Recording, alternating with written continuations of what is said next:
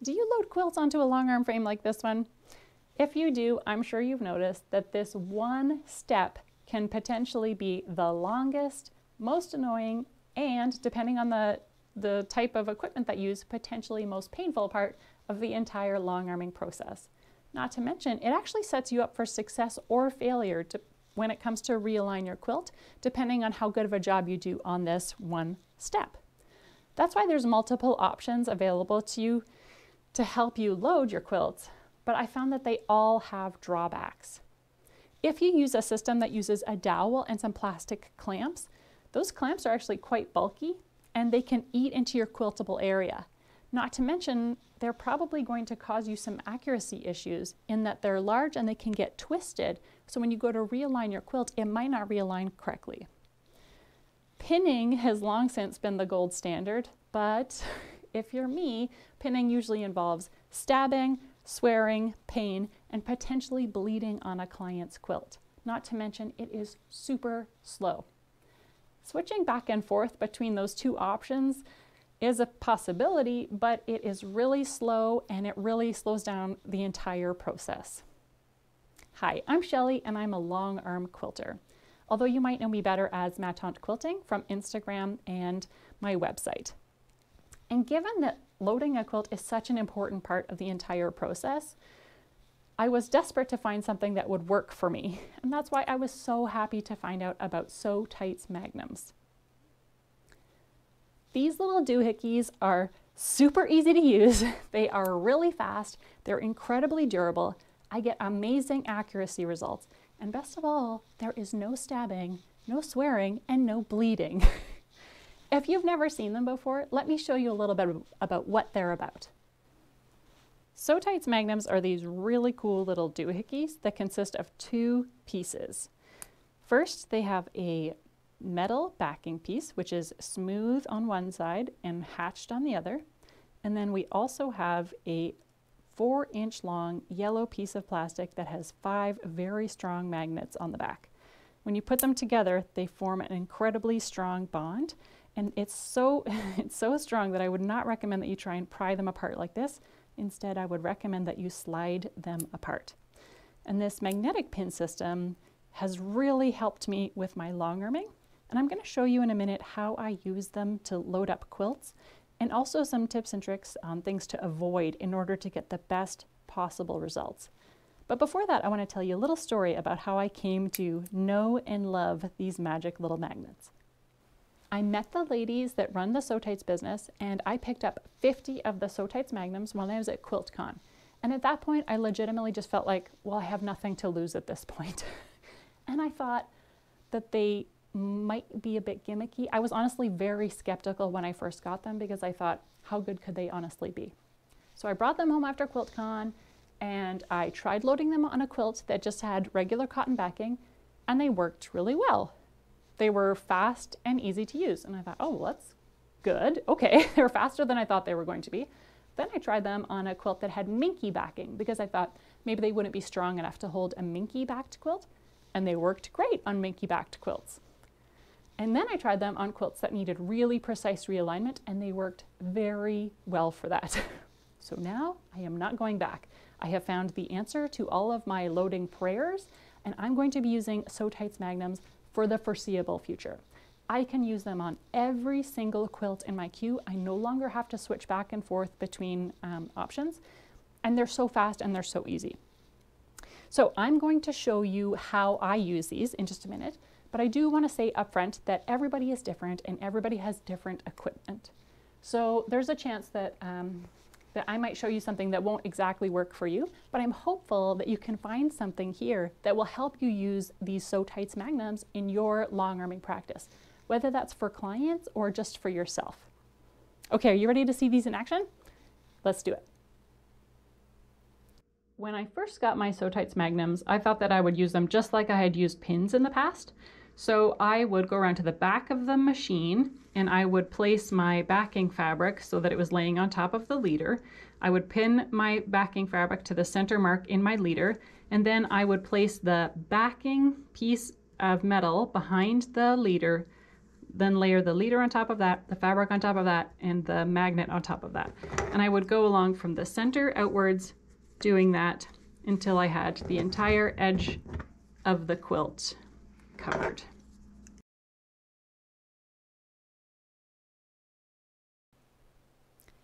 The problem with attaching them as if they were pins is that when you come around to the front of the machine, you're going to see that it's actually bent. So this isn't very flat. And what the problem with this is that if you actually put much tension on this, these magnets can actually pop off, because this is not a very strong hold when the fabric is being folded like that. So if you over tightened your quilt, you could lose your SewTites Magnum like that. And so this approach won't work very well for minky or for any quilts really that need to be tight. So instead, let me show you what to do differently. So what you want to do is bring your take-up leader to the front of your machine. For me, that involves rolling it out quite a bit and then bringing it forward and draping it on top of your belly bar. And for me, I always leave my backing leader draped over the top of the belly bar because it always just gives a little bit more friction and traction. So that'll hold it in place fairly well. What you want to do is make sure that the edge of your leader is kind of lined up with the top of the belly bar. And to hold it in place, I'm just going to put a Magnum there, just the magnet part. I don't need the backing piece for that. And I'm going to pull this across and just hold it in place all the way down my machine. From there, I'm going to load the top of the backing fabric to the center of this leader. Let me show you how to do that. I've got my backing leader pulled out on top of my belly bar. I've got my SewTites Magnums laid out. I've got my backing fabric and I've marked the center with a pin. I've just sort of laid it across the belly bar. Now I'm going to attach the top of the backing fabric to the center mark on my leader, just like normal. And now I'm going to attach the SewTites Magnums moving from the center outwards. So I'll start with one. I twist them apart. I place the metal backing with the cross hatching facing up underneath the leader. I hold it in place, place the fabric on top. I can feel where that is. And then I'm simply going to place the SewTite on top.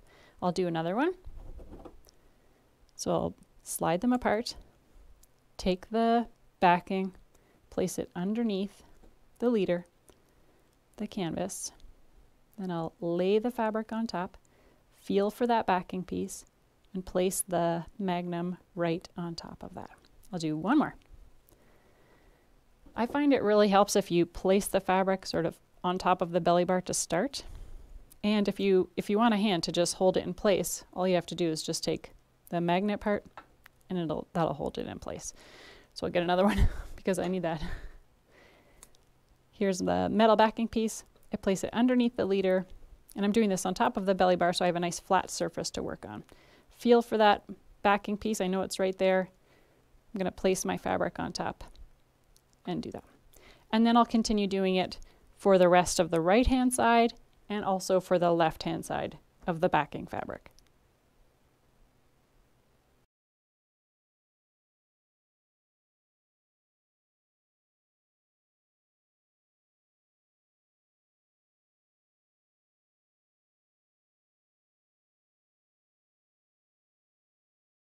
Okay, this method of going individually and placing the backing pieces underneath and then the fabric on top and then the magnet on top, that's going to work well if you do not have a channel sewn or a casing sewn into your leader. But personally, I find this kind of clunky. I find it a little bit slower than I want it to be, and I'm not very practiced at doing it this way. Instead, let me show you a way that can be even faster. If you look at my leader, it's got a casing that is sewn into it, a channel. And that's how I was able to use the dowel and clamp system that I used when I was first starting out with my long arm journey. Now, if your leaders do not have casings sewn into them, I would recommend that you sew them in ASAP. It's not very hard to do. You can do it with your long arm. You don't need to take your leaders off. It's quick and easy, and there's tons of tutorials on YouTube that will show you how to do it. And why would you want to bother? Because it is going to go so much faster when you use SewTites Magnums with a channel. Let me show you how. With a channel, a casing, a tube, whatever you want to call this sort of hollow tunnel of fabric inside your leader, you can actually put the backing pieces of your SewTites Magnums inside that channel or that pocket. So now it's inside this casing, this little tube. And the benefit of putting them inside is that now you no longer have to try and hold the backing piece in place, putting the fabric on just exactly right, and then trying to also get your SewTite on top of that. I find that to be pretty fiddly. Instead, when you've got your backing pieces inside this channel, inside this casing, all you have to do is line up your fabric and then place your SewTite on top. Isn't that so much easier? I think it's so much easier. When I was first trying out SewTites Magnums, I wasn't sure if I was going to love them. So I simply placed the metal backing pieces inside the casing. And what I found though, when I did that, was that they would sort of float around inside this tube willy-nilly. And if ever the casing got tipped, then all the metal pieces would actually fall out. So I found that a little bit frustrating. And also, after I used them for a bit, I learned how much I love them. And so I've decided to take our relationship to the next level and make it a little bit more permanent. And how I did that was that I actually sewed the backing pieces inside this leader. So all the way down, you'll see that there's metal backing pieces inside this leader. So here's how I did that. I sewed one seam at the center in the middle of my backing, of my leader. Then I placed a metal backing piece inside the tube. Then I sewed another seam 6 inches away.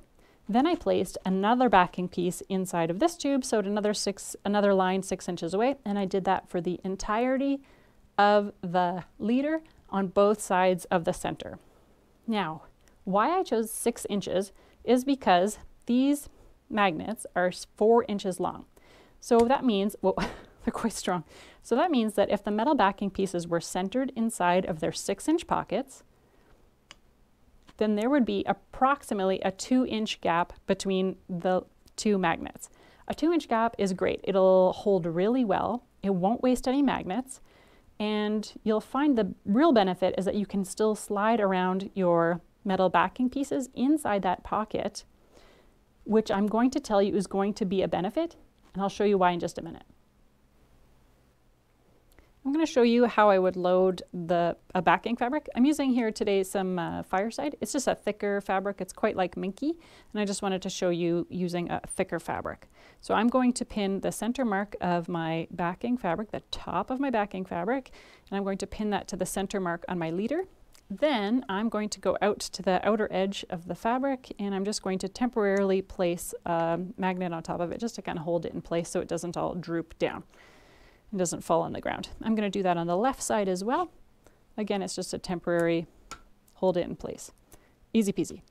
Now I'm going to go back to the center, and I'm actually going to realign. I'm going to actually line this up. So the goal here is to have the top of the backing fabric line up with the seam line on my pocket. I'll take one SewTites magnet and place it on top of the backing piece that I can feel inside of there. And I'm going to keep going down. Of course, with these types of fabrics, they tend to curl over on top, so it's a little bit trickier to line them up on the top. But it's quite easy to place these because the backing pieces are already in there. I don't have to fiddle around with them. So I'm going to place this like so. Then when I come to the edge of the quilt, it's really important that you have a magnet that overlaps the edge of the quilt. You wouldn't want to just leave a backing like that because you're going to find that it's going to pull. So what you want to do is just make sure that your fabric is nice and flat, and make sure that when you come to the edge, you're at least covering the edge with a magnet. I'm going to take these, which are the remaining magnets that correspond to the backing pieces that are inside the rest of this pocket, and I'm going to put them off to the side. Now I'm going to go back and do the left-hand side, and because those backing pieces are already in there, it's super fast and easy to load this way. So this was a real revelation to me when someone told me that I should actually put them inside the pocket. I was like, oh my gosh, why didn't I think of that? And it's such a genius idea. It's so fast, it's so easy, and I'm never going to take these out because these work perfectly, these SewTites Magnums work perfectly with every type of quilt that I have to load. So again, the magnet is just, I'm just going to make sure that I'm going to cover it. And I'm going to scoot this one over a little bit. So here I'll have that one there, and this one is covering. So this one's actually covering 2 parts of a magnet, but at least it's covering the edge of my quilt, the edge of my backing fabric. So again, I'm just going to take these extra bits and then put them off to the side. Now that I've got the top of the backing fabric secured using my SewTites Magnums, I'm going to first remove these little magnets that I had set up that were just holding this leader on top of the belly bar. So I don't need those anymore.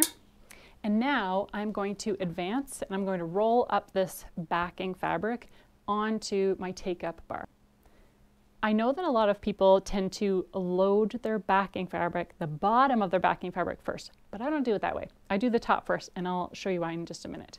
But one thing I wanted to mention is that my table and my frame does not have a leveler bar. If your frame does have a leveler bar, you might actually want to sew these into your channel in the complete opposite way that I did. So I sewed in the metal pieces and then placed the magnets on top. And that's fine for me because there's no obstruction here. But if you had a leveler bar, you might want to sew your magnets inside of your channel and then place your metal pieces on top because those might flow underneath your leveler bar a little bit more smoothly. So let me go around the back and roll this up. I'm just going to roll slowly. I'm going to smooth my leaders as I go, just in case they get any wrinkles in them. And I'm going to smooth out my fabric as I go. Just rolling it out. Nice and easy, picking off thread as we go. That's what we do. And I'm going to just reach across and sort of make that. So nice and flat. So you can see that I've got some sagging going on here, and that is normal. That happens with a lot of different fabrics. And that is why I like to load it on for the top of the backing fabric first, because once I load it up this way, I'm going to roll it backwards and then it's going to end up on the backing bar, and you'll see how that is going to get rid of some of that sagging, or almost all of that sagging. I'm going to roll this up just until I can sort of see the end of the bottom of the backing fabric. Then I'm going to come around back in front of the machine. I'm going to attach the bottom of the backing using my SewTites Magnums. The first thing I'm going to do is just drop the backing fabric down, and you'll notice that this is my take-up leader, or sorry, my backing fabric leader. This is they call it your lining fabric. I've never heard that before. But I always have mine draped over my belly bar, and I do that by using these clamps that are on the very end of my leader. And inside my leader, just at the very end, I've put this small wooden dowel. So it's just a small little round piece of wood. I've put it inside that pocket, just at the very edge. Then I use my clamps that came with the machine. I clamp it on top of that, and then that gives the clamp something to hold on to. Then I'm going to tighten this up, and I want the top of my leader to be on top of my belly bar. So that looks pretty good to me.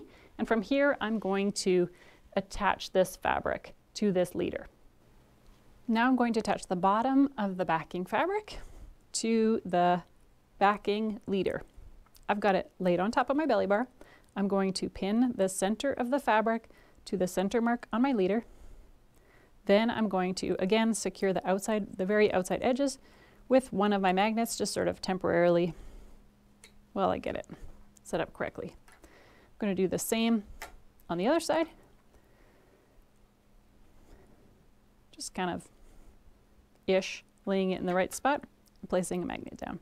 I don't know why I always do the right side first, but again, I'm trying to line up the edge of the fabric with this stitching line that shows the pocket. Okay, I'm going to feel for the backing piece. I can tell you that it's right there between those two. Do the next one. Oh, I like it when they, I prefer it when they say the words, looking at me the right way. Okay, that's just the way my brain works. This is so easy and so fast. And same as for the top of the backing fabric, we want to make sure that the edge is secured with a magnet. So I'm just going to scooch that one down, lay it on top. There we go. I'm going to take these extras and move them off to the side because I don't need those. And I'm going to do the left-hand side. So again, I'm just going to feel for that backing piece. And it's okay if your spacing isn't exactly the same between them. The magnets will work.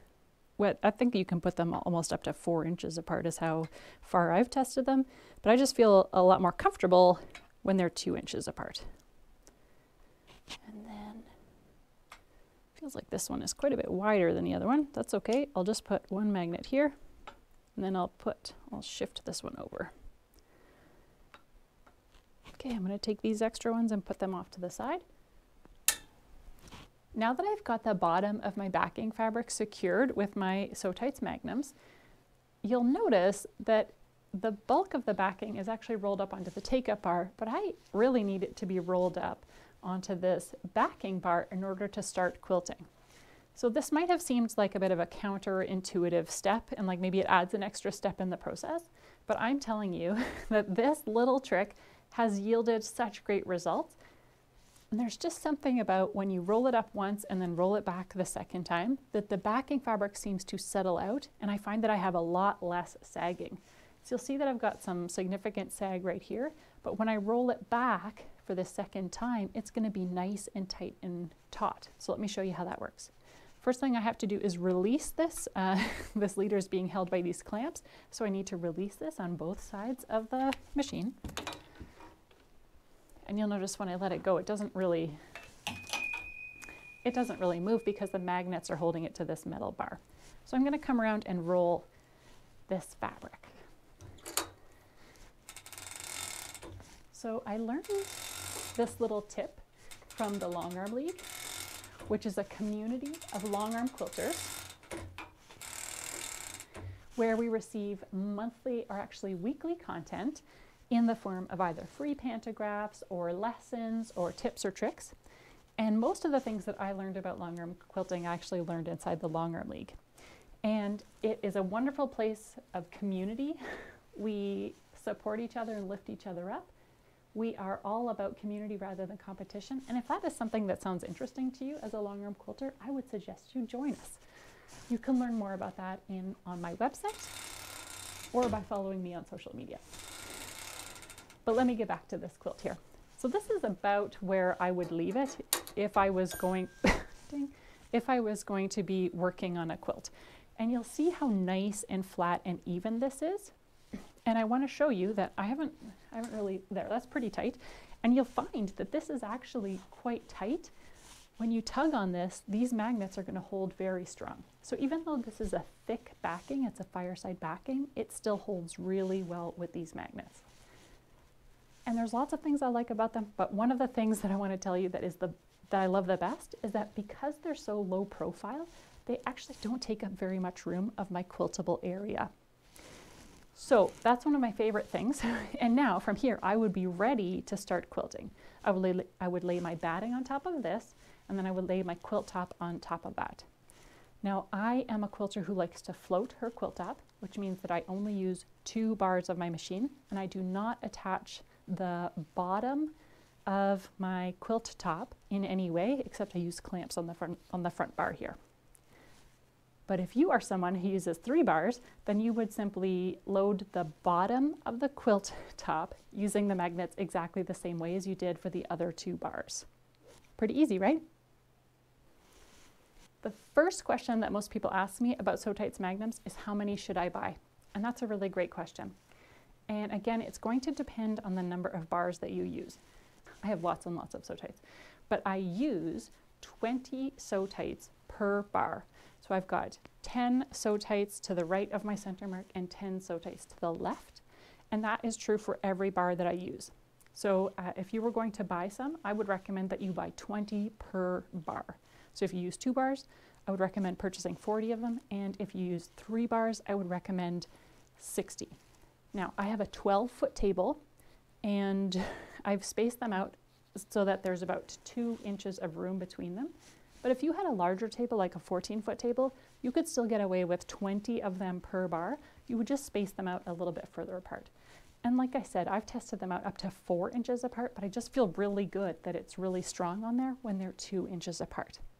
So I hope that answers your question about how many to buy. I've used my SewTites Magnums with just about every type of quilt that exists, and they have passed every test with flying colors. I especially like using them when I have really difficult to realign pantographs. You know, the kind that require real precision. Like the pantograph that I used on this quilt here, my Scrap Stash Plus quilt. This pantograph is called Domestic Stitches Triangles, and it's beautiful, but it does require precise realignment at these points right here. I found that using my SewTites gave me such a leg up in this precision realignment that I no longer dread it when a quilt asks for one of those really tricky pantographs. Can you tell that I love these things? They are so easy to use. They're incredibly fast to load a quilt. I don't have to switch between other methods because the SewTites Magnums work for every type of quilt that I have in my queue. And best of all, there's absolutely no poking, no swearing, and no bleeding on client quilts. If you want to pick up your own SewTites Magnums, you can find them in your local quilt shop. If they don't have them, just ask them to get them in, or you can find them online at SewTites.com. If you want to learn more about my longarming quilting journey, or learn more about the Longarm League or other tips and tricks about longarming, you can follow me on Instagram at @matantequilting, or on the internet at matantequilting.com. Thanks so much for watching, and happy quilting!